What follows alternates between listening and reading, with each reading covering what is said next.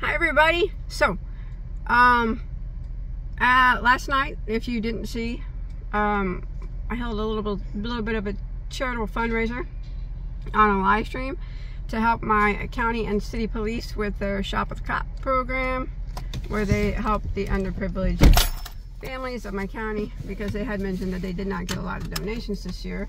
As they helped me last week, we had some packages stolen here, and like by the time that the person left and they went and got our packages right back, it was like 30 minutes, man.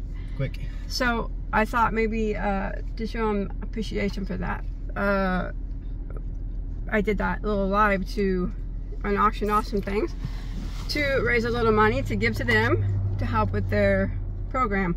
So and we're going to go give that to them, and we have a total between what I auctioned off and then some donations that were made afterwards, and some super chats. Is like $6 grand. Yeah, oh, was all the way up to $6 grand? Wow. Yeah, nice. That's gonna be it was a little under, but we're just gonna even it out at $6 grand. They'll be able to help a lot of families with that. Yeah, so we're gonna head to the bank and we're gonna cash this check. I'll show you that whenever I get it.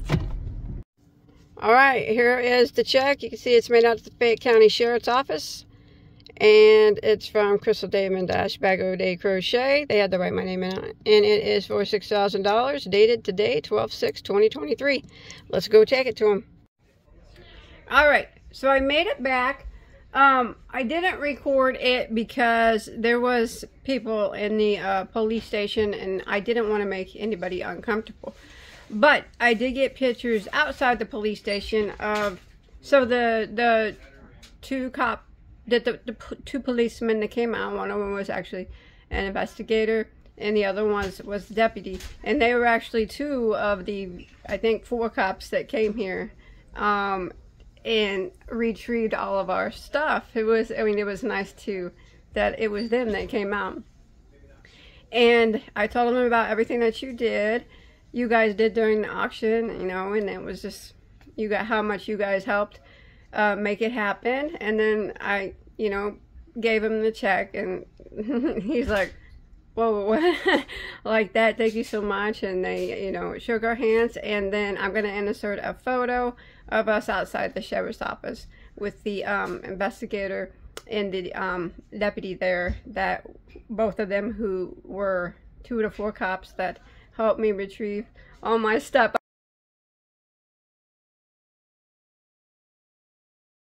I remember one of the cops said, we were talking just for a bit, and he, see, they don't know, they don't have a YouTube channel or anything.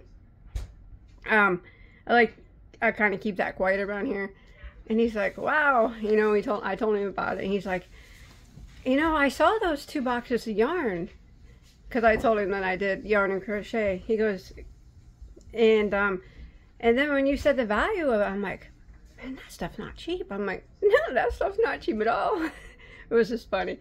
But anyways, again, thank you so much for everything that you did for, this time it wasn't even for the yarn community. It was for my community of, you know, like I said, I've lived here my entire life. And, you know, the cops are going to use that. They were very excited. I can tell you that, to get that. He's like, I wish we had it in a big check form. I guess I could have done that, but they were very excited. And it's going to help a lot of people in my community, people I grew up with and people that I know. And it's all because of you. Thank you guys so much. Bye, guys.